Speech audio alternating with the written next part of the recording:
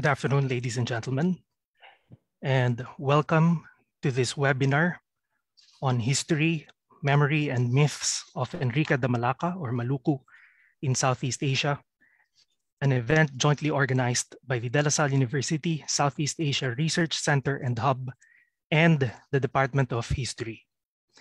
And our speakers this afternoon are Dr. Rommel A. Curaming of the University of Brunei Darussalam, and myself. I am Dr. Fernando A. Santiago Jr., the Director of the Southeast Asia Research Center and Hub. Now, allow me to read the abstract before we hear the lecture of Dr. Curaming. Enrique de Malacca or Maluku is an enigmatic historical figure in maritime Southeast Asia. Identified as the Malay interpreter in Ferdinand Magellan's Armada de Maluku on the 16th century quest to reach the Spice Islands by sailing west, he is remembered today as Magellan's slave, an explorer, a hero, and even a legend. Some scholars have posited the possibility that he was the first person to circumnavigate the world, a great feat of mankind. But for his mere participation in the greatest sea voyage in the age of discovery, that has been sufficient for him to merit special recognition in the region. Such is his renown that some Filipinos and Malaysians consider him as a source of national pride, and there are even competing claims on his place of origin among the countries of the region, including the Philippines.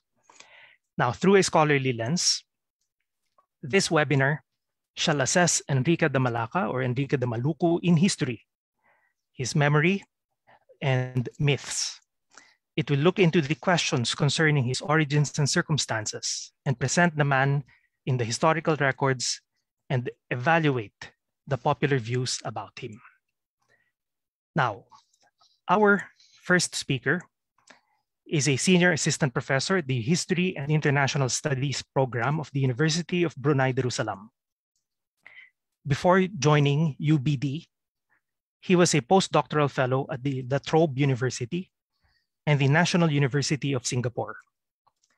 His research focuses on various aspects and cases of knowledge production and consumption in and on Southeast Asia, particularly Indonesia and the Philippines.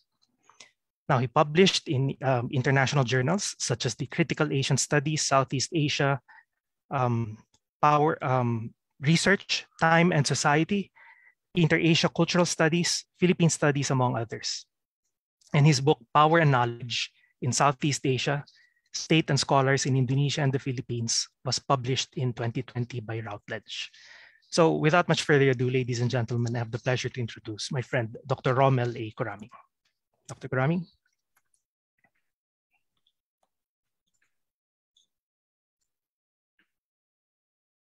I cannot start my video because it says the host stopped it. Can you allow me to? Yes, let me fix that. Yeah. Okay. Can you try again, please? Oh yeah, this one. Okay, good afternoon, everyone. Thank you for joining us in this afternoon's webinar. I'd like to thank Fernie, the director of the search and De La Salle University, for this opportunity to share some thoughts about Enrique de Malacca. It's oh wait, I need to share my PowerPoint, my screen. Fernie, can you allow me to share this? It's activated now.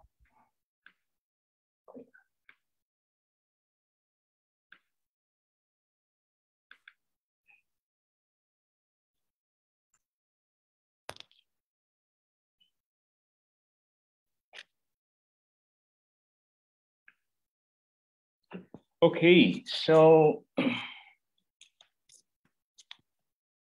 let me start with the broadest background very quickly. So we're talking about Enrique de Malacca in line with the 500-year anniversary of Magellan's voyage, the circumnavigation of the world. So since 2019, we have a lot we have had a lot of commemorative activities to remember this historic episode.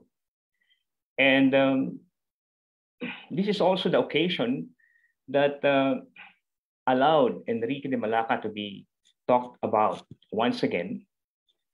And as Fernie has mentioned earlier, his claim rests on the possibility that he may be the first circumnavigator of the world. Okay, so very quickly, Enrique de Malacca is known with various names. Enrique de Malacca, ang Lima Awang in Malaysia. And more recently, I'm going to talk about in a while, Enrique Maluku. So from the Indonesian side, he's known as Enrique Maluku. So yeah, so he's a Magellan slave. And he was captured possibly in 1511. There's a possibility that not in 1511. So let's 1511, let's put it as a possibility.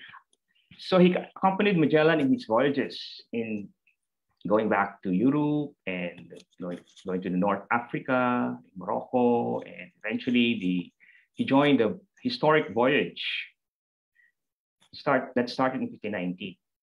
So he served as interpreter in this famous voyage. And as I mentioned, his fame rests on the possibility that he may be the first circumnavigator of the world. Okay, one thing about Enrique is the extremely limited historical sources. First point I'd like to make here is the extremely limited historical sources. Pigafetta's account, regarded as the most authoritative, comprehensive that we have, it's an eyewitness account. In this particular account, we can see Enrique being mentioned only once. He was referred to as slave 8 times and as interpreter 15 times. In over 1,000 days covered by the account, he figured only within 35 days. And of those 35 days, only 8 days, Enrique was actually, you can hear about Enrique. So it is how limited sources about him are. And one reason why there are a lot of controversies about his origin is precisely because of these limited sources. Actually, we can summarize in one sentence. In one sentence, what Pigafetta said about Enrique. So it is that limited. We can add a few more to Pigafetta's account. So I'm not going to go through the details there. I just like to mention the ones that are specifically germane to my focus on Malaysia and Indonesia. The first one is Magellan's last will and testament. And in this last will and testament, he was, oh wait, sorry about that.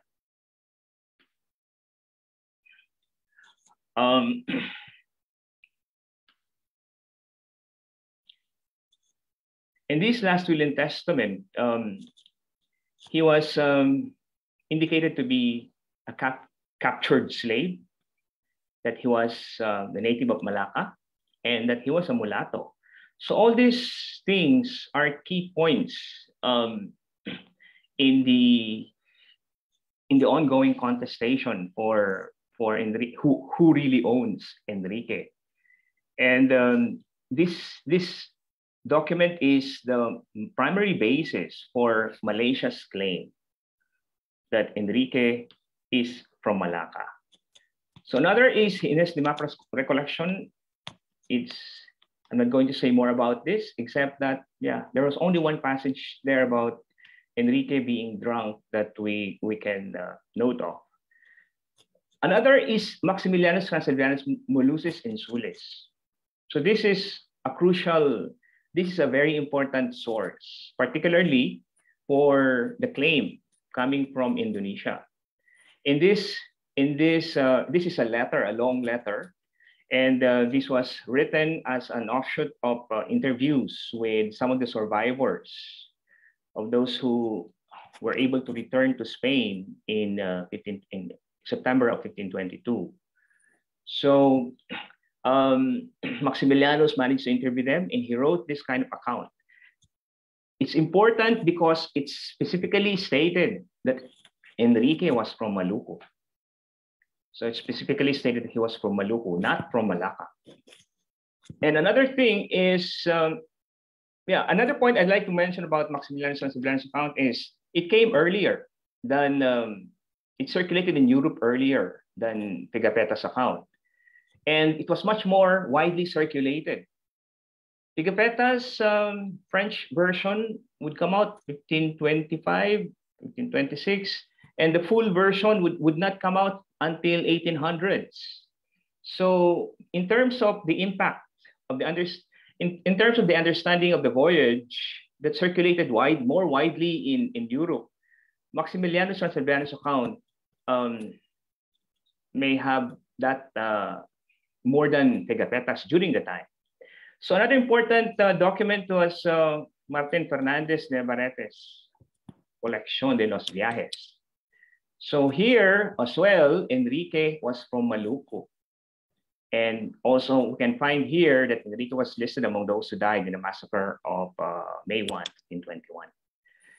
So those, on top of that is Gomaras, and has to do with the presentation of Enrique before the advisors of the Spanish king.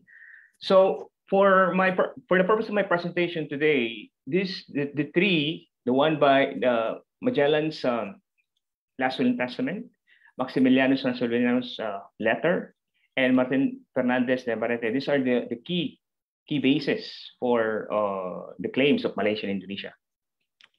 Now, I mentioned earlier that we can summarize in one sentence what Pigafetta said about Enrique. If we add these additional accounts, we can still summarize it in one sentence. And this would look something like this.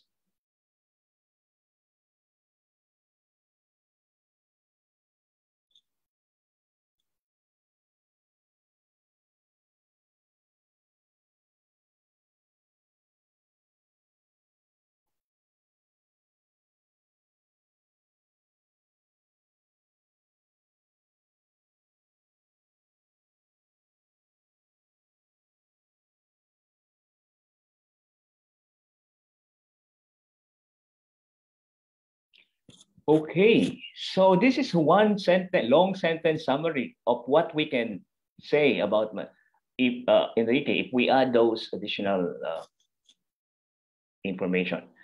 Despite this very limited sources, fully developed life stories about him spanning from 1490s to 1560s were written. And these were complete with fiancé, son, itinerary of travel, how impressive his skills were, his loyalty to Islam or to animism, talks about graveyard, compass that he was supposed to have developed. So all of those kind of details, very fascinating details. 500 years later, Enrique he still lives a heroic, accomplished and colorful life in Malaysia, the Philippines, and since recently also in Indonesia. Okay, so there are some key concepts that will help us understand this, how Enrique's may be understood up to today. Of course, we know history. It's, as we know, the past as reconstructed by historians based on available evidences. And we also have myths. The past that is founded on false belief. This is the opposite of history. So history and myths, they are usually framed as opposite to one another. The third one is quite interesting, myth history. Myth history, synthesizing history and myths. So you probably wonder, how can we synthesize what is supposedly factual and what is supposedly just, its opposite, falsehood.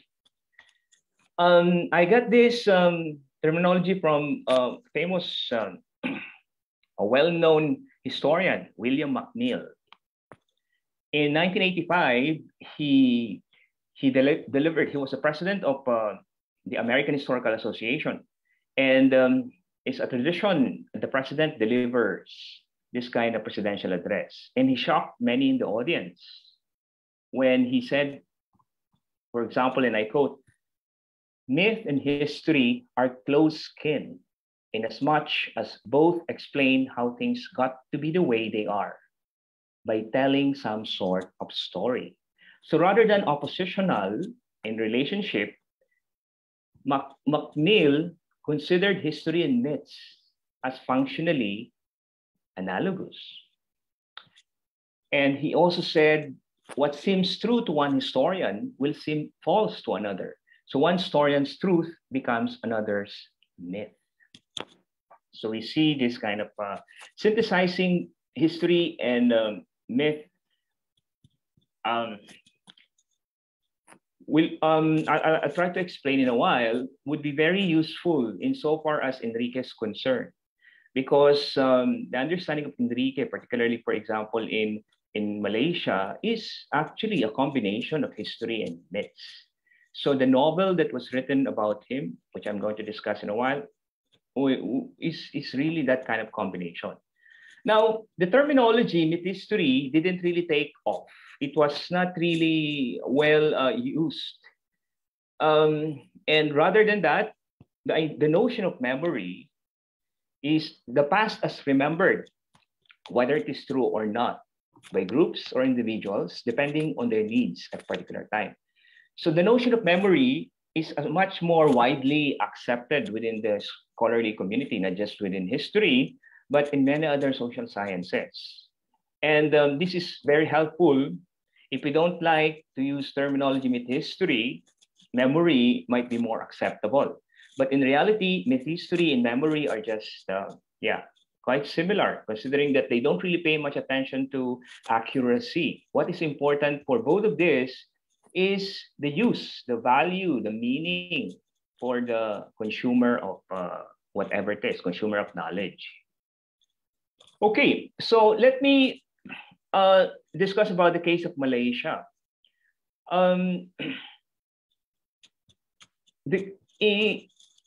It's quite early in Malaysia, 1955. Okay, so there was this novel that was published in 1958 called Panglima Awang, and the Harun Hamid Rashid, who was the author, a famous Malay writer, wrote this novel, and he was inspired by an article that appeared in Straits Times sometime in 1955. The idea that the first man to sail around the world was a Malay. So that's the idea that he got, and based on it appears that Amin Rashid did not really read any other sources. It appears he didn't really read. There's no, I cannot find some kind of evidence that he read Pigafetta's account.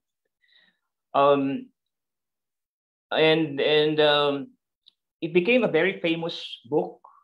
It came out soon after the independence of Malaysia in 1957, and that's the reason why some scholars would call it independence novel. So it was widely read. By 1973, for example, it has been reprinted 13 times. And it became one of the required readings in literature classes, and was also examinable, part of the examinations in Malaysia. So this is a very imaginative biographical novel.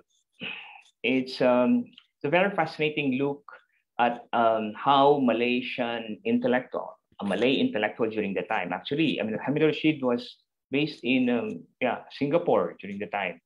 So it's fascinating to look how a Malay of that period think about nationalism, loyalty to the Sultan, about that kind of colonial relations and the feudal relations as well. So it's an interesting novel. He developed character of Panglima Awang. By the way, because the name of Enrique was not known. He gave him a very common name, Panglima Awang. Awang is a very common name. Panglima means commander or chief. So it says, or captain. So that attribution of leadership. So he was depicted as an exemplary warrior, loyal, brave, patriotic, and became close to Magellan and his family. He was captured, and the idea that he was captured in 1511, against the backdrop of the Portuguese attack or capture of Malacca. That was the backdrop of the novel. It started with the conquest attack by the Portuguese, and he was captured, and then Magellan brought him along, and he became close to Magellan's family, even becoming almost becoming some kind of he was smitten by the Magellan's sister. So it's almost that kind of, there's a romantic angle to that, but he was supposed to be loyal to his fiancée that was left behind in Tanamalayu. So he didn't return Magellan's sister's love. So he joined the voyage, and as we know, so when the voyage reached the Philippines in 1521, Magellan was killed, and a few days later, there was a massacre of Magellan's men. Some of them, more than 20 people, more than 20 of Magellan's men were massacred, and that was on May 1st of 1521. So, so that's after that, the story said that he went back, he returned to Tanamalayu, to not really Malacca, but Tanamalayu. He returned and eventually reunited with his fiancée, and they got married toward the end. And the struggle against the Portuguese continued. So a few years later, there was a sequel to that novel. And it's now about the son of Panglima Awang. Published in 1961. So it's along with the other novel, the impact of this novel, these two novels in the imagination of Malaysians was enormous. Much of what is understood by Malaysians about Enrique came from the two novels. So there's spin-off of various activities, both academic and non-academic. They took easily for granted the historicity of what is otherwise largely historical or mythical rendition of Panglima Awang. So in Malaysia, Panglima Awang, Enrique de Malacca, Panglima Awang is, if you recall what I said earlier, that we can say in one sentence, we can capture in one sentence, we can summarize in one sentence what can be said historically, based on historical record about Enrique de Malacca. We can easily infer without reading the novel that much of it is really not historical.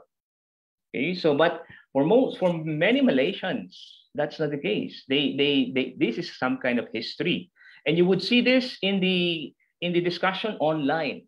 We had fascinating look into discussions online, and Malaysians would really insist that Panglima Awang was like this or like that. And if you trace the idea of whether they get those points, these are from the novels. So academic, for example, there are some scholars who are looking for, they're trying to find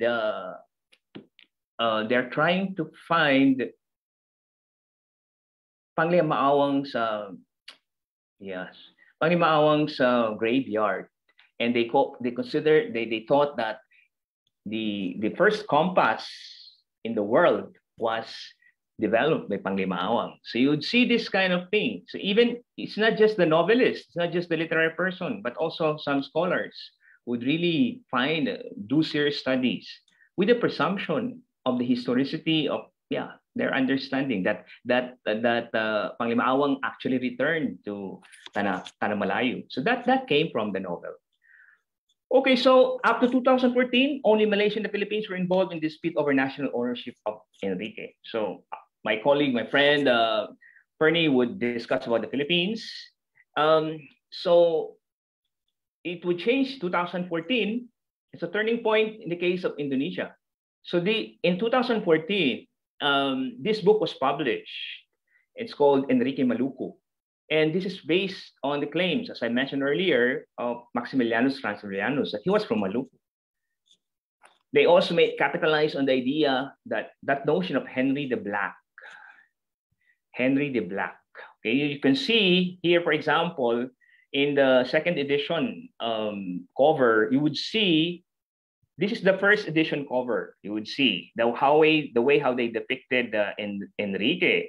And the authors were very unhappy about this. This is not the cover that they like, because this depiction is like a Pirate of the Caribbean. So they didn't like that. Actually, this is what they needed, but they were rushing to publish it, and the publisher published it in this with this cover, to the consternation of the authors. So they capitalized on the idea that he was black, and they said Sumatrans, Filipinos, and Malays cannot be as dark as as Maluku, people from Maluku, because they have that kind of Melanesian features like this.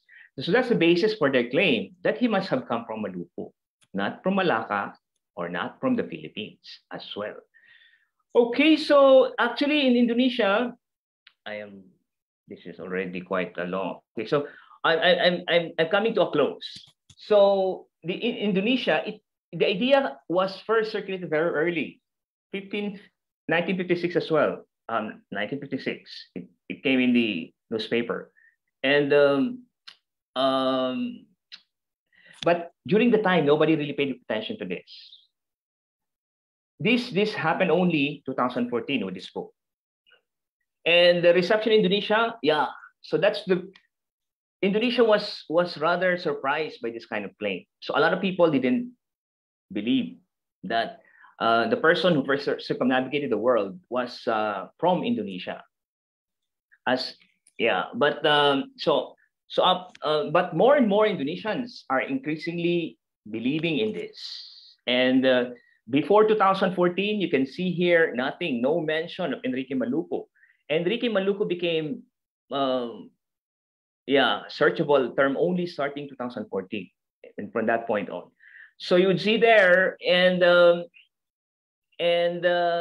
since 2019, you can see that tensions between Indonesian and Malay netizens have been really becoming intense. So these tensions, when Malaysians heard that the Indonesians were claiming that Enrique was from Maluku, so they were those Malaysians were enraged by this claim, and this kind of very tense, that kind of tensions are actually rooted in the long-standing problem between the two countries. So there's been an ongoing heritage war between these two countries.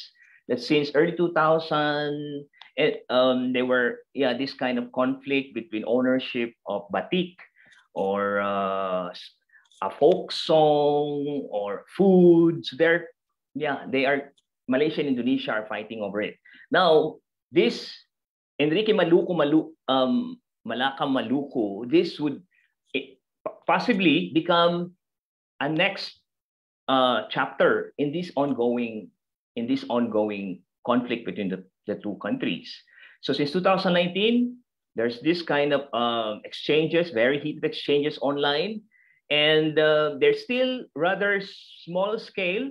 And in terms of regularity, they're not really not yet very regular. But you wait until more Indonesians get to know about Enrique Maluku, and there's likely to be going to be a lot of tensions online. So on that point, I'd like to end my presentation. Thank you very much.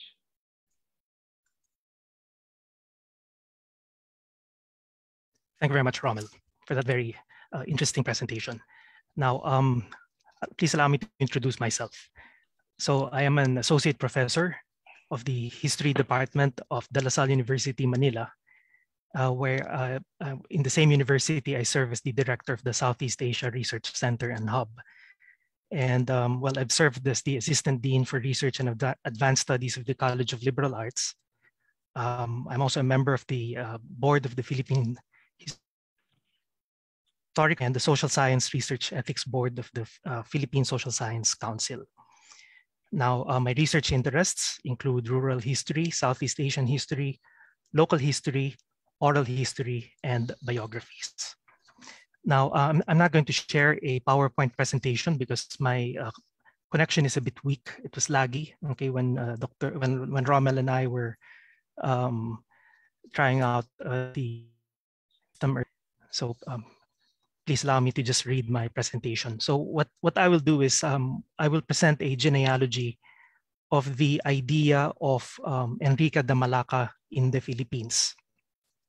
So we will take a look at Enrique de Malacca in the historical records, and also at how Enrique has been perceived and throughout the 20th, mostly, okay, throughout the 20th century. So Enrique de Malacca is an enigmatic figure in maritime Southeast Asia, as already mentioned earlier. And since very little is revealed about him by historical sources, over time, many stories have spread to the point that there are now two Enriques, okay? The Enrique de Malacca of history and the Enrique de Malacca of the imagination. This is particularly true in the Philippines, where some scholars have even claimed Enrique as a compatriot, a native Cebuano, thus opening the possibility that a Filipino, a Cebuano, was the first man to circumnavigate the world. Now, my task is to distinguish the historical Enrique from the mythological Enrique. And I shall first present the historical sources from which we get the details of his biography. Then I will briefly explain how he came to be regarded as a Filipino. Now, I will also share some fictitious portrayals of Enrique in popular culture, though cursory. I'm not going to go into that too much. But the portrayals of Enrique in popular culture through cinema and literature. Okay, and then afterwards, Rommel and I will discuss the signification of Enrique in present times. Okay, and of course, you're most welcome to type in your questions in the chat box or the Q&A box at any point in time, and we will address it later. Now, first I must emphasize that while Filipino historians recognize Enrique as Magellan's slave, who played an important role in the Armada de Maluku, when it arrived in the Philippines 500 years ago, this year, okay, so it's the quincentenary as mentioned by Rommel earlier. So while many Filipinos recognize him, Filipino historians generally don't regard him as a fellow Filipino, contrary to a recent claim, okay?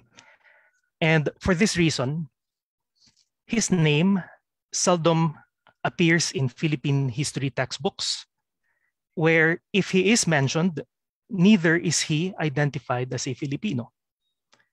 Thus, while many are aware of the idea that he is a compatriot, that he is a Filipino, it has not gained good traction for it to be regarded as historical truth.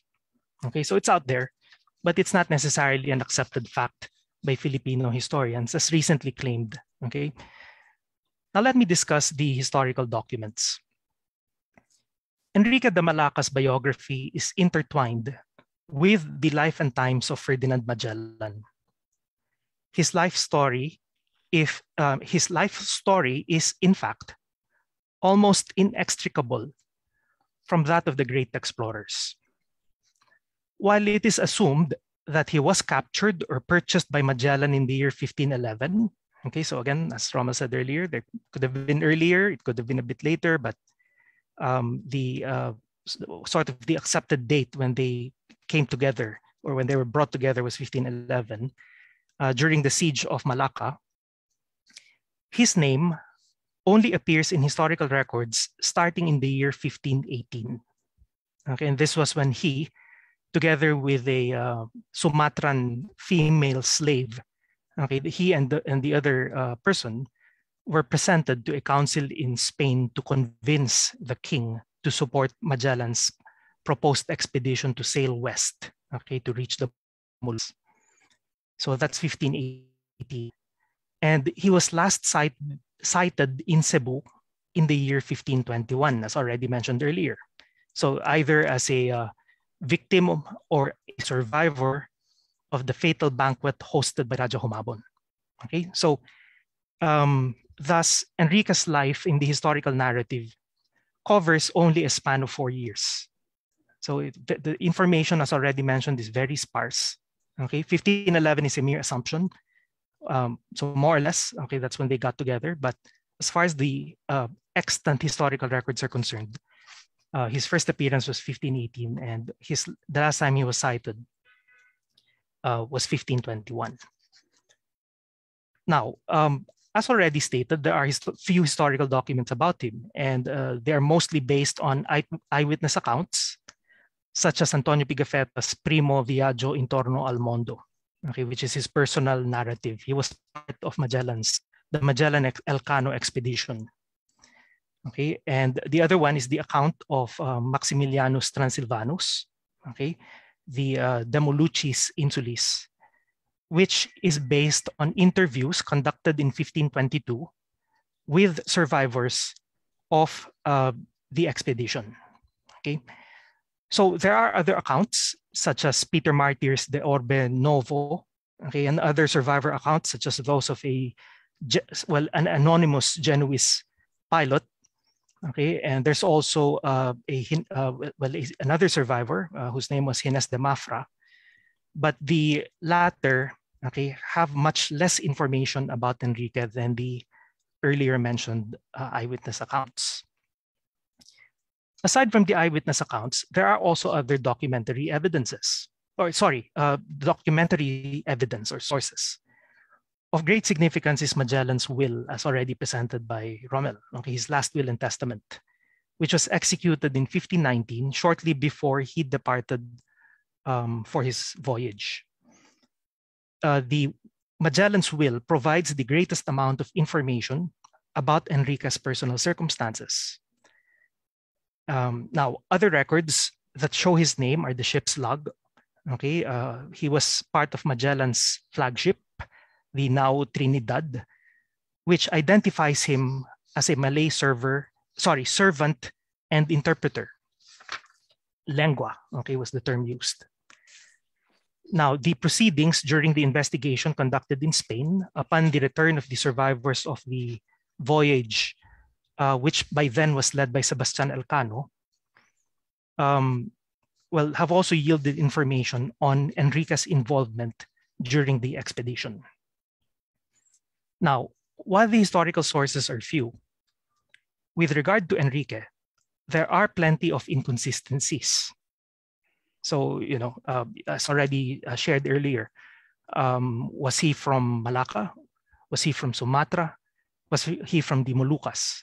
Okay, all of those places appear in the historical records.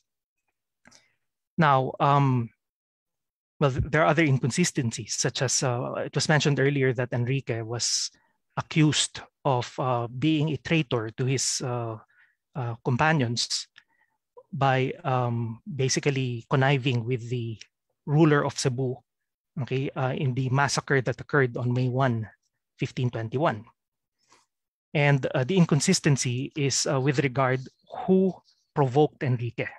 Okay, so in one account, it's Diego, the brother-in-law of Magellan. Okay, and in the other account, it's Juan Serrano. So there are inconsistencies in the records. Now, it is for such that there have been discrepancies, okay, in his life story. And this is also the root of regarding Enrique. Now, let me give you a background of Enrique de Malacca based on the sources. And some of these have already been mentioned. The best known is Antonio Pigafetta's Primo Viaggio Intorno al Mondo, where Enrique is simply identified as of Sumatran origin. Pigafetta was a young Italian who joined the Magellan Elcano expedition as a volunteer. And he took on the task of recording the events of the trip, thus producing the longest and the most valuable narrative of the voyage. And he was among the few who were fortunate to return to Spain in 1822, okay, thus being one of the first to circumnavigate the world. The value of his narrative is that it is an eyewitness account, okay, the ideal primary source to historians. And aside from that, as far as Enrique is concerned, acquainted with Enrique. They knew each other personally. Now, the second source is the De Moluccis Insulis by Maximilianus Transylvanus, who said that Enrique was not born in Sumatra, but was born in the Moluccas, and whom Magellan purchased in Malacca. So, unlike Pigafetta, Maximilianus was not part of the voyage. But nonetheless, as stated earlier, he published the first account of the Magellan Elcano expedition using information gathered from interviews with the survivors of the expedition, including Sebastian Elcano, the commander of the ship. So this methodology today we call as the oral history method. Okay, so it's data gathering mainly through interviews. Now, the other important document is the last will and testament of Ferdinand Magellan, which was, Magellan was the master of Enrique, okay? And as I said, before he left for the voyage, dated on August 24, 1519. So about a month prior to embarking on the voyage. Now, the portion of the will concerning Enrique states the following. Okay, let me just read it. And by this, my present will and testament, I declare and ordain as free and quit of every obligation of captivity, subjection, and slavery, my captured slave Enrique, okay, mulatto, native of the city of the age of 26 years, more or less, thenceforward, forever, the said Enrique may be free and manumitted and quit, exempt, and relieved of every obligation of slavery and subjugation, that he may act as he desires and thinks fit, and I desire that of my estate there may be given to the said Enrique the sum of 10,000 maravedis in money for his support. And this manumission I grant because he is a Christian, and that he may pray to God for my soul. Now, of these three historical, so it provides the greatest on the background of Enrique. The will also reveals the following key information regarding his identity, his status, his race, origin, age, and religion. So contrary to Transylvanus's account, it states that Enrique was captured and not purchased by Magellan. It also describes Enrique as a mulatto, okay? And mulatto is a racial category used in the Spanish Empire to refer to people of mixed race, usually with African ancestry. And this appears to be the basis of Enrique's other name, which is Enrique the Black, okay, or Black Henry. Now, in the English translation by Guillemard on the will, however, in the Spanish original, the word used was not mulatto, but loro, okay, which is an archaic term. It's not used anymore. And loro, which means laurel, okay, laurel, was regarded as an intermediate color. The term was commonly used to describe people of brown complexion, okay, except that it applied particularly to individuals who were not of Islamic origin. So earlier it was mentioned that there's also a movement in Malaysia, okay, to claim Enrique as their own. And it seems, based on the discussions I've heard, that there's also a, well, there seems to be desire, okay, for Enrique to have been a Muslim prior to his conversion to Christianity. Okay, but then the words in the will seem to, will seem to dispute that.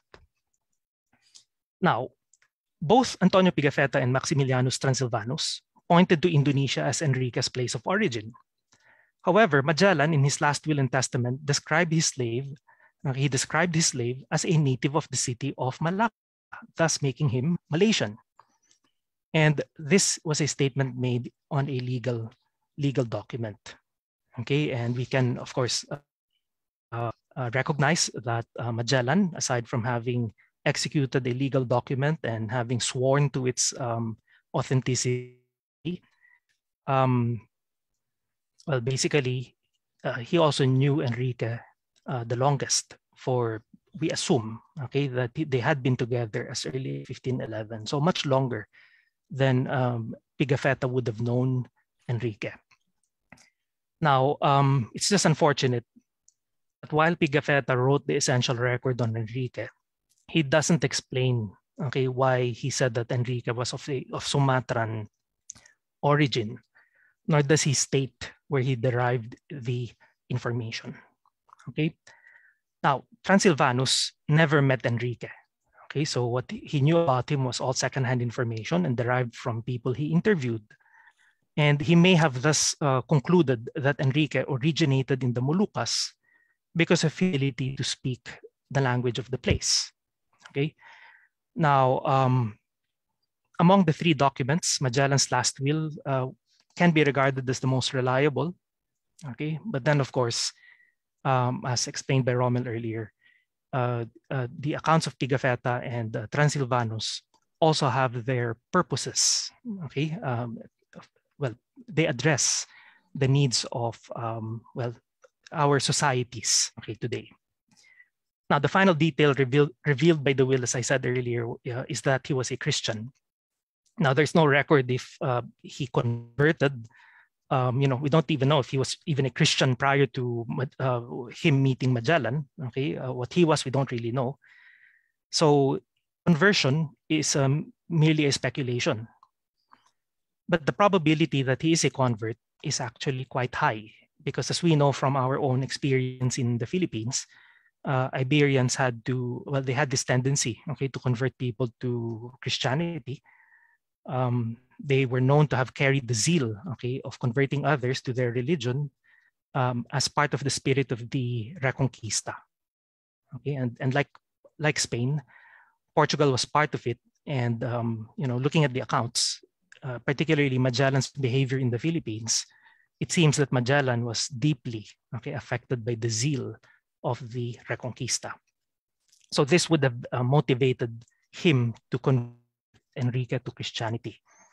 And not only that, the Portuguese, you know, attack, the siege, the capture of Malacca began in the year, well, on July 1 in the year 1511.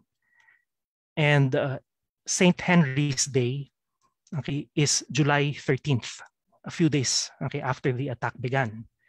So some scholars have also, you know, arrived at the conclusion that Enrique may have been converted on that day, and for that reason, he adopted the saint's name, the name of the saint who was celebrating his feast day that day.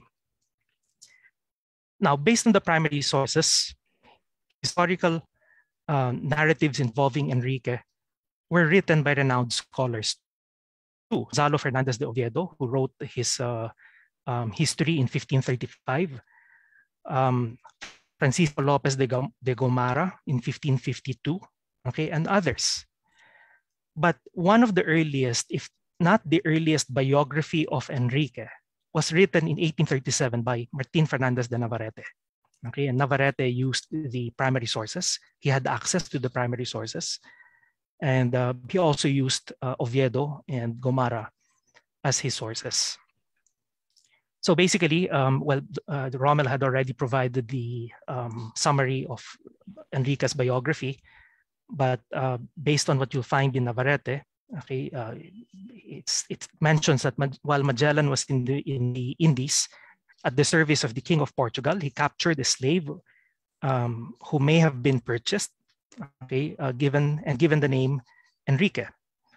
He was taught the Spanish language, which he learned to speak fluently. And in 1518, he was presented to a Spanish consul together with a female Sumatran slave, where they served as evidence to convince the King of Spain to fund the expedition. Enrique served his master as the interpreter of the Indies, since the Malay language was spoken from Malacca to the Philippines. And Enrique managed to communicate with locals who spoke Malay and through interpreters, such as the Moorish interpreter from Siam, who was in Cebu when Magellan and his crew members arrived. Now, Enrique participated in the formation of alliances and the conversion of the natives, and later fought by Magellan's side during the Battle of Mactan on April 27, 1521, okay, where Magellan was killed. Enrique did not perish, but he was injured. And for the next few days, okay, he was on the ship together with the other Spaniards and Europeans, but he refused to serve as interpreter between them and the natives. And for which reason, Duarte Barbosa, okay, the person I mentioned earlier, who supposedly called him a dog, told him that his slavery had not ended and that, you know, he was compelled to follow their command, otherwise he would be whipped. And for this reason, okay, these scholars said he conspired with the Raja of Cebu to kill the remaining Spaniards. And Enrique was last seen at the banquet of the Raja of Cebu, where 27 men with the 3 captains were ambushed and massacred. So this event forced the rest of the Spaniards to leave hastily, and his fate, okay, is uncertain. No one really knows if the last time he was seen, if he was a traitor, because in some accounts he was killed, okay, together with the rest of the Europeans, while in other accounts he was seen, okay, along the shores as the Spaniards were fleeing after the ambush. Now that is, I'm sorry, I'm looking at the time, so I have to rush a bit. But that is the story of Enrique as he appears in the historical documents. Now, I just want to give a brief background on how Enrique came to be known in the Philippines. Okay, and much of what is known about Enrique today comes from the articles written by Carlos Quirino, okay, a Filipino national artist. Now, later I will read to you, okay, how Carlos Quirino described Enrique in Who's Who in Philippine history. But first, I need to correct some misimpressions, okay, about the origin of Enrique's idea in the Philippines. So it would be safe to assume that educated Filipinos familiar with the account of Antonio Pigafetta and Maximilianus Transylvanus, okay, had encountered Enrique in their reading. Wenceslao Retana, okay, had written something about Enrique. But well, for me, a significant publication was one by T.H. Pardo de Tavera for the celebration of the 4th centenary of the discovery of the Philippines by Ferdinand Magellan. Okay, so this was in 1921, 100 years ago. A commission for the celebration of the 4th centenary was created by Governor General Francis Burton Harrison, and the president of the commission was T.H. Pardo de Tavera. But what I want to point out is that in his conclusion, okay, he wrote a narrative, but in his concluding statements, he would state the following. So there is no doubt that the first 2 men who went around the world, finishing their circumnavigation trip in Cebu, it was the Portuguese Fernando de Magallanes and the Malaysian Enrique de Malacca. So this so far is the earliest account I've seen where Enrique was recognized as a circumnavigator of the world, but not necessarily the lone circumnavigator. He was presented as having circumnavigated the world side by side with Magellan. So, but it's interesting that he calls him a Malaysian, but of course, this was prior to the creation of Malaysia as a state. This is 1921, okay? He calls him as coming from Malacca, but in his narrative, he also states that Enrique was a native of the Moluccas. So anyway, that was the first time that the idea that Enrique was a circumnavigator of the world was circulated, the year 1921.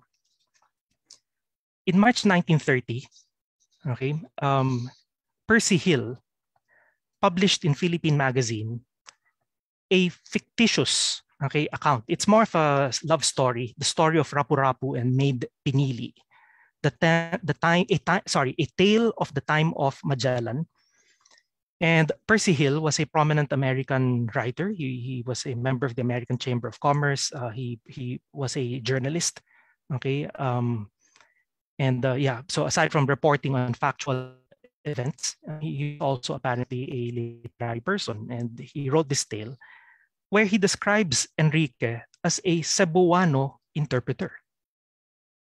This is 1930, March 1930. Okay, he makes the claim that Enrique was a Cebuano interpreter. But then again, like I said, he never claimed that his account was historically accurate. Okay, it was always clear that this is a work of fiction. Now, in 1940, a Dutch scholar by the name of Hendrik Willem van Loon, okay, published a book, the title of which is The Story of the Pacific. Van Loon was he was a prominent scholar. In fact, he was even awarded the Newbery, he was even knighted by the Queen of the Netherlands in 1942. And he studied at Harvard, okay, and then Cornell, okay, and the bottom line is he has a very impressive background. And in this book, the Story of the Pacific, he states the following. Somewhere, Magellan had actually picked up a native boy from one of these islands who, after many wanderings throughout the Indies, had finally found his way to Europe on a Portuguese ship. This young man was more than willing to join this new expedition, for it gave him a chance to return to his native land. We're not quite sure what sort of a native he was, but it is usually accepted that he was a Filipino.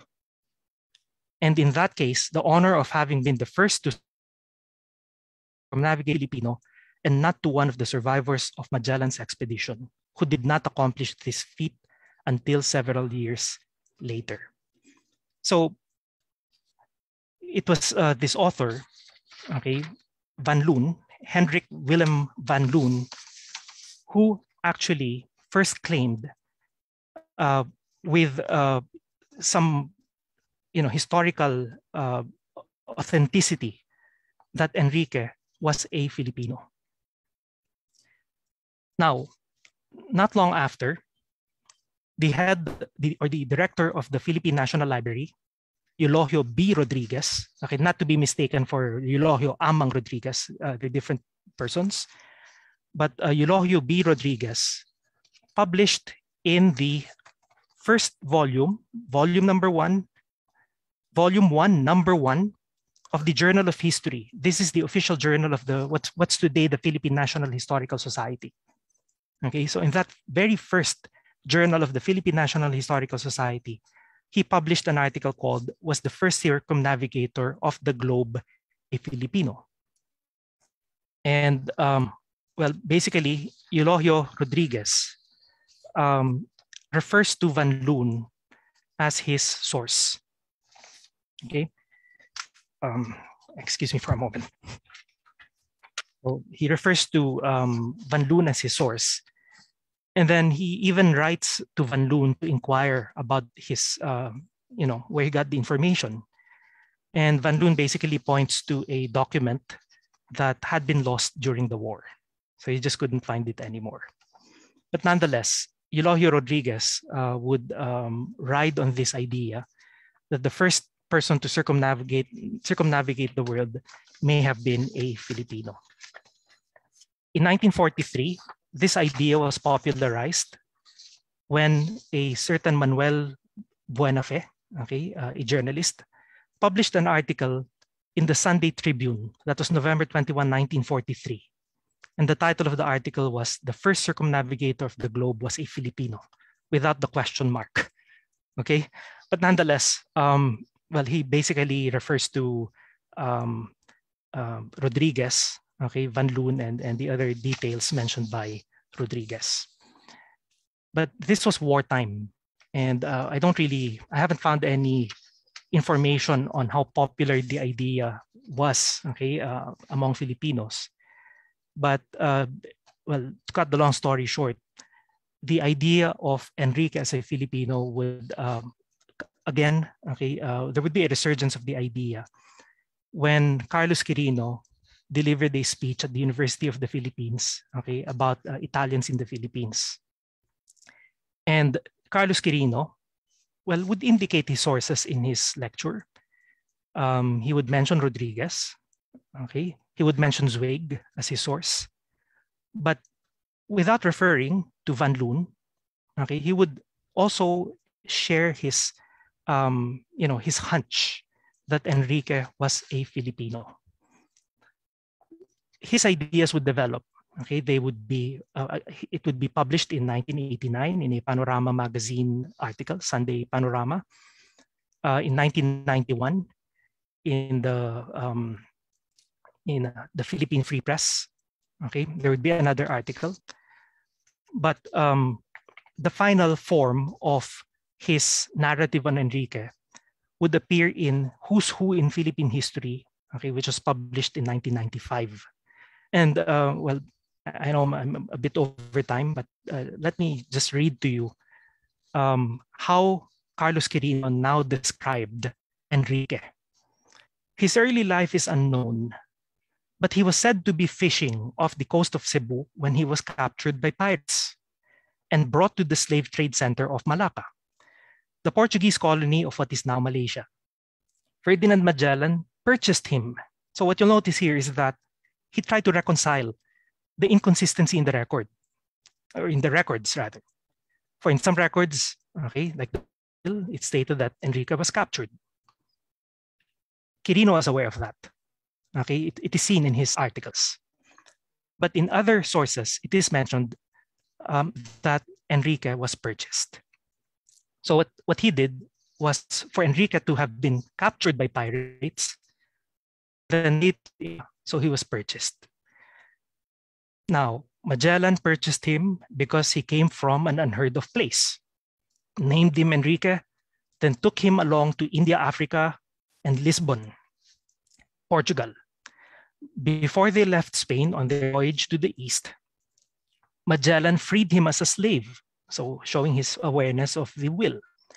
They traveled to Guam, then to Cebu, where Enrique witnessed the killing of his master by the Mactan chieftain Lapu-Lapu, and decided he would not return to Spain as a slave. The new commander, Barbosa, ordered him to ask Raja humabon for jewels presented to the Spanish king, but instead he set the Spaniards up for a lunch with the local leader, at which they were slain. He proved useful for his knowledge of Spain and Portuguese. Now, he must have married, raised a family, and passed away in his 70s just before Legazpi arrived. So what you'll notice is that certain details were added that could not be found in any of the historical records, such as that he was fishing off the coast of Cebu, that he was captured by pirates, okay, that he would stay behind and survive the supposed massacre. Well, he would he was supposed to survive the massacre, and that he proved useful to Humabon, raised a family, and died in his 70s. So that's the problem.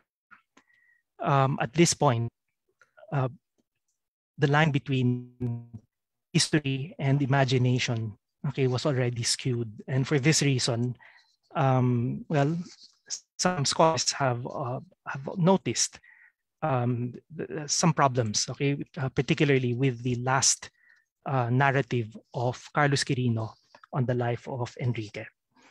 So anyway, just to conclude my, what's really intriguing is why Filipinos feel the need to claim Enrique as one of our own. So the Malaysians, they have a historical source. Okay, they have a historical source to prove it. The Indonesians, okay, can also point to the historical sources. But in our case, okay, aside from the fact that he was able to communicate with some natives and not even all, remember that in Cebu, he wasn't even speaking with the Raja in Cebuano. He had to speak through an interpreter of the Raja, who was a Moorish interpreter. So Enrique never spoke Cebuano. Okay, but why is there a need for us to claim Enrique? Why would we want him to be a Filipino?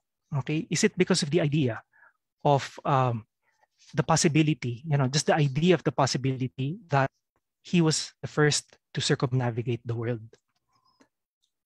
As a people, do we have a need for recognition? Okay. Well, I said earlier that I'll also mention some fictional works on Enrique, so I'll just do that very quickly. There's F. Chenil Jose's Viajero.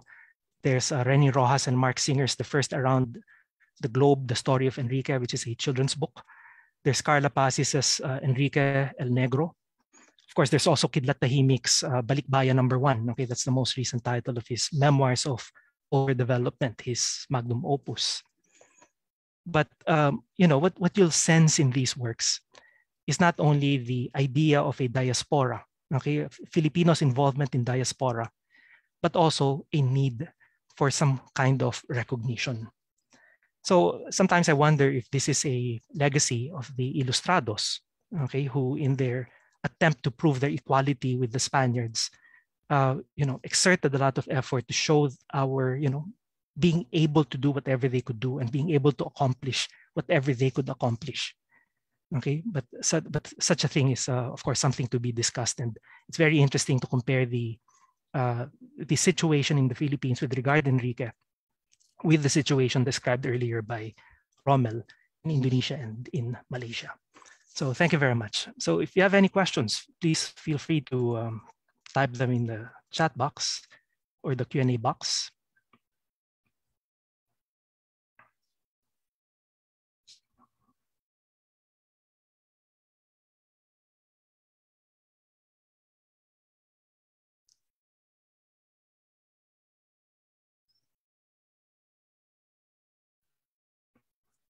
Sir, how about you, Rommel? So we're looking at the same thing, okay, from different vantage points.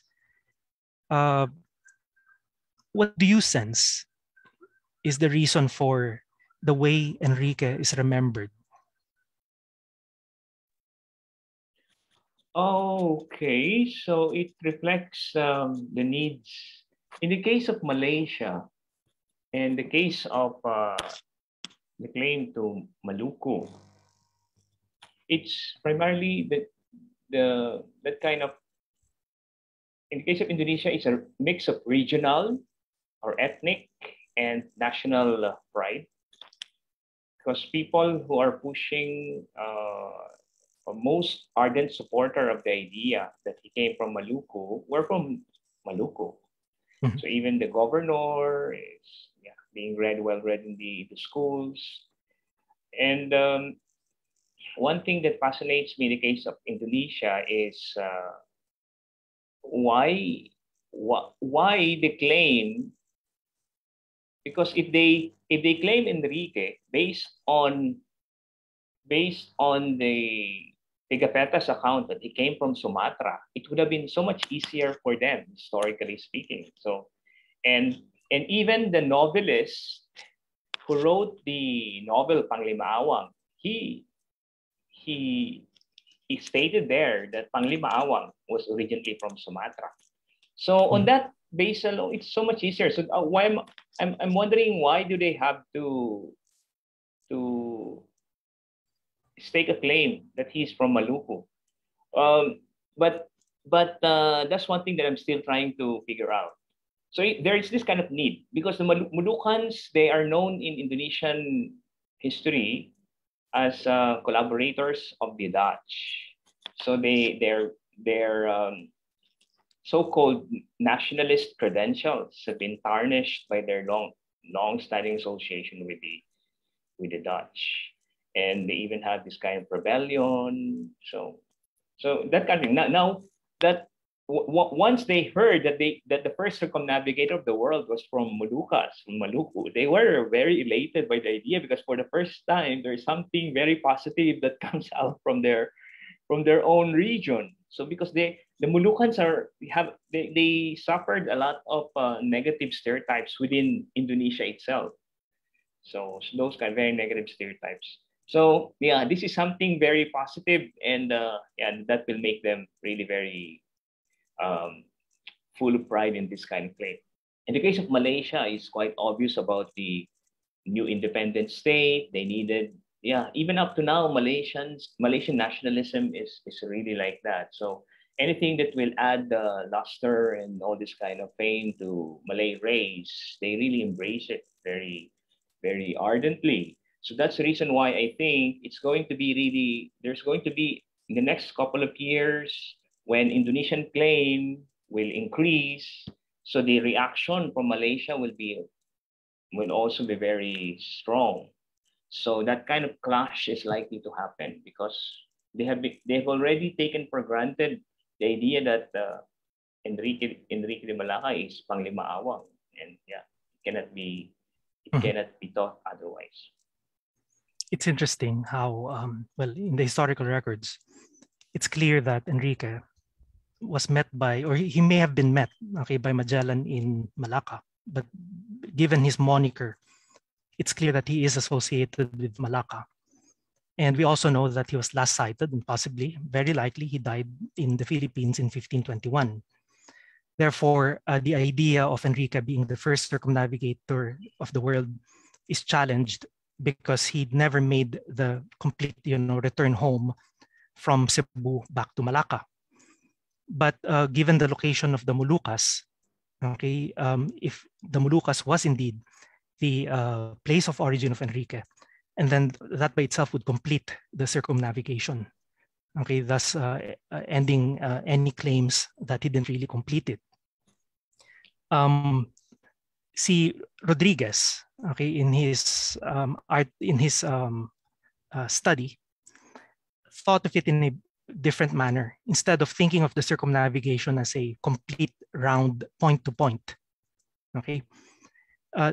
by his mere return to Southeast Asia, by his arriving home, he had already circumnavigated. So it's sort of like coming home by leaving through the front door and then, going back in through the back door. You're still at home. And that's how somehow Rodriguez gave credence to the idea of him having circumnavigated the world. Any thoughts on that? Actually, what seems to be the most scholarly book on Enrique Malacca in Malaysia that was published by the museum, Malacca Museum, also claims, because there are a lot of books on Enrique and a lot are not really very, this is the most rigorously research, so written by good historians and also linguists. They also claim that it's enough that Enrique was in Cebu. He didn't have to return to Tanah Malayu in order for him to circumnavigate the world, because what matters is it's the Malay world. So that's the way how they did that. So that kind of idea. And the Moluccans, or those who claim for Indonesia, as you said, once he reached Cebu, since Cebu is eastern or farther eastern part of Moluccas, then he already had done the circumnavigation. He didn't have to come back to Maluku for that. So that kind of... You actually said it earlier in another event. Okay, I heard you say it. Okay, that by the mere fact of reaching Cebu, he had already completed the circumnavigation because the Moluccas is south of Cebu, which makes it the most interesting possibility. There are some questions in the chat box. So the first one, I think, is related to what you said earlier. So it says, a very insightful and interesting discussion about the historical figure. I would like to ask if Enrique's story was used as a way for nationalism after many years of colonialism. I think for Panglima this applies. That's right, indeed. Yeah, it's a weapon, nationalist weapon. It's very clear in the way how the novel was written, characterizations. So the emphasis, the storyline. So you can see there the very strong nationalist sentiment by the author. One thing that struck me about Pasi's novelette, I was surprised by that. This very interesting novel, because it was the idea. I was thinking of it's going to be much more nationalistic, but in a different way. It is nationalistic, but it was more on a critique. Have you read that novelette? I am fascinated by how it criticizes the church, religion, for example, and how supposedly Enrique did not really convert to Christianity. He was faithful to the animism, to the indigenous religion. So I'm fascinated by that, by the take on Enrique. You mentioned another short story or children's book. Yeah. I would be very interested to see that. It's also nationalistic? Well, it's neutral, but it does wish that Enrique was a Filipino. It's stated by the authors that it sounds like a good Disney movie. Okay. And while it is a children's book, it's a good story, actually. I mean, if you just want to have an idea of the events in which Enrique was involved, it's very reliable. Okay, but then they rely on Carlos Quirinos's interpretations. So there were certain details that are more fictitious than historical. But it's a children's book, and it doesn't claim to be a work of history. Okay. Now, the question also reminds me of a newspaper article written in Malaysia by Professor Ahmad Murad Merican, where he basically describes Enrique's story in Panglima Awang as the story of Malaysia. So he sees a parallelism. So people relate to Enrique, because they see the unfolding of their nation. There's another question in the chat box. We Filipinos are not claiming Enrique as a Filipino. Do we have enough historical accounts to prove it? What are the positive impacts to our country in any case that it would be proven that he is indeed a Filipino? So would you like to answer, or shall I? Yeah, you do, please. Okay. Yeah. Well, the bottom line is that the historical records show that he wasn't a Filipino. So any other discussion is merely speculative. Okay. Now, it doesn't mean that we cannot adopt Enrique as a hero or a symbol. For while we are Filipinos, perhaps our next level of association would be our association with maritime Southeast Asia, okay, where we share, similar, a common ethnicity, similar culture, even the way we look, okay, is very much alike. So if we look at Enrique not necessarily as a hero of a particular country, but rather a hero of a region, then he can still serve our purpose. Of course, Enrique, some may think of him in an earlier conference. I said that Enrique lacked agency. He basically just followed his master and didn't really decide on what to do. So whatever role he played cannot really be given too much credit. But after reading more, okay, I've come to realize how dependent the Armada de Maluku had become on Enrique. That when he was left in Cebu, either dead or alive, they were basically sailing aimlessly, and they would encounter other natives in praus, but they couldn't communicate. Really handicapped, okay, when they lost Enrique, and thus showing the true role Enrique played, for the expedition. But then again, he was on the other side. He was on the side of, and but that's just another matter to consider. We have a comment. Would you like to say anything before I read the comment from Dr. Clodoaldo Del Mundo? Yeah, so probably it's also good to think about why in the first place we need to think Enrique as our own. So what is it in us that drives us to have that kind of claim, if ever we do this kind of claim? So in the case of Indonesia and Malaysia, and they will definitely be, as likely, they will be fighting over Enrique for the next several years to come. Yeah, it reflects on their own anxiety about something. So there's that kind of gap or need that might be filled by claiming Enrique as their own. In our case, in the Philippines,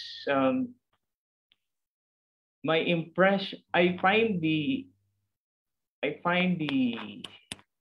how do you call it, the consumption or the appropriation of Enrique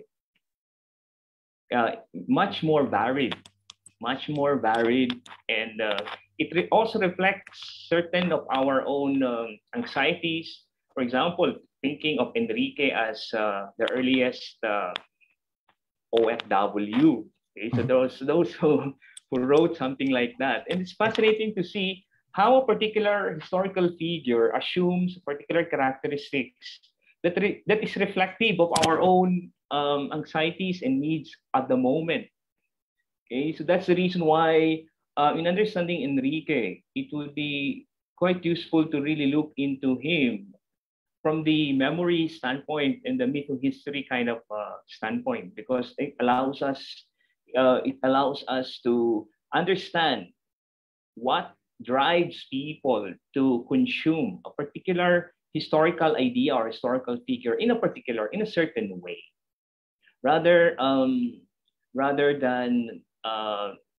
than stopping on whether it is accurate or not.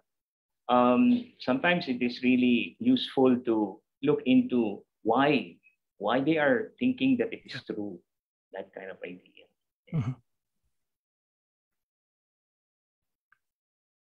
And I think it applies too to other characters in history in the region. Yes. We're running out of time, but please let me read the comment, a question by Dr. Clodoaldo Del Mundo. Two films that include Enrique as a character are Kidlat Tahimik's film and the movie Lapu-Lapu, produced by LVN in the 1950s. in both instances, Enrique is not exactly represented as heroic, unlike the image that you use in your title card. In the LVN film, Enrique is played by Oscar Obligacion, a comedian. Any thoughts about this Pinoy representation of Enrique? That's very interesting. Yeah, it would be good really to, I would be happy to, I would be really interested to view the films or any other popular culture, popular media that depicts Enrique in one way or another. Because that would be a fascinating. In Malaysia, for example, it's quite predictable that Enrique would be like this, like that. So even one thing I noticed in the very that very scholarly work I took a look at, despite their knowledge that they're really very limited sources about Enrique, they still they cannot do but conform to the narrative arc that has already been set in place by the novel. So they are following largely the novel, Panglimawang as the main template, despite the fact that they have all the reasons to call out some problems with that kind of template. But I can understand why they would be like that. And again, it goes back to the context in Malaysia. Personally, I haven't seen the 1950s Lapu-Lapu movie, nor Kidlat Tahimik's Balikbayan #1. Okay, but I have read things about Kidlat Tahimik's magnum opus. But it's a very interesting insight from Dr. Del Mundo. What immediately comes to mind is that, well, first, he was branded as a slave. And perhaps in the 1950s, the portrayal of slaves were always, less than heroic, unless there is a redeeming event, okay, at a certain point. And the other is that, well, he was working with the Spaniards, and since, of course, nationalism from the 50s onwards may have driven people to view him as more of a traitor than an ally. I mean, such could be, okay, so again, I'm just speaking from the top of my head, but such could be a possible explanation on the lowly depiction of Enrique de Malacca. Okay, so I hope we were able to address Dr. Del Mundo's concerns. Okay, if Dr. Del Mundo, if you'd like to say something, please just raise your hand and I can allow you to speak. Is there a way we can have an access to that kind of film by the LBN, the 1950s? That I am, yeah, that's that one I am, or any movie or whatever kind of popular media that depicts Enrique, I would be very interested to see. So if there's any way by which we can access that, that would be useful as well. I've never even tried looking, so but it's possible. Yeah, that's something interesting to do. Let's see if there's a way to see these movies. So, well, it's 1 minute till 6, and we're scheduled for only an hour and a half. So, Rommel, thank you very much for joining this webinar. Pleasure. Okay, it's been an enjoyable discussion. I learned a lot from you as usual. Same here. I'm going to ask you a lot of questions about what you said about the earlier. I'm fascinated by those things. Yeah. So let's discuss further on that. Yeah, offline. Yeah. Yeah, I'll be glad to. Yeah. Okay. So to our guests, thank you very much for joining us this afternoon. Again, this webinar was brought to you by the Southeast Asia Research Center and Hub and the Department of History of De La Salle University. So it's been a pleasure. So signing off on behalf of Dr. Rommel A. Curaming, okay, and myself, Fernando A. Santiago Jr. Have a pleasant evening. Thank you very much, everyone. Thank you. Thank you.